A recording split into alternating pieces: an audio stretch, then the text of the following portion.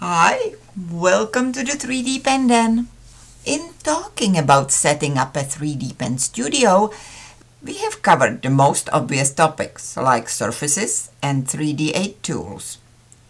Now let's talk about the tools you may not need all the time, but occasionally you cannot do without them, like heat tools.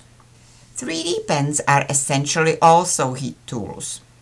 They allow you to shape the plastic filament into any shape you wish, but they have their limits, especially when it comes to the surface finish, which ends up looking usually rather stringy. While the pen can get you to here, you will need a different heat tool to get to here, and then some more tools to get to here.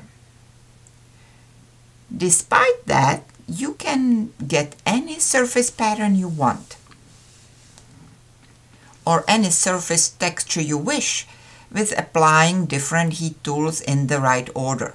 Some of these techniques only work on flat surfaces, but then you can strategically use a different heat technique to shape it into a 3D part later, like so, or so. Heat post-processing 3D pen prints is mostly about how much heat to apply and where.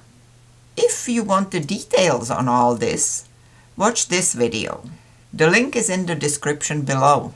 That video is a good overview of heat tool techniques and possibilities. But really, each of these tools needs its own video on how to use it and why, which we won't get to today because our 2 minutes are up.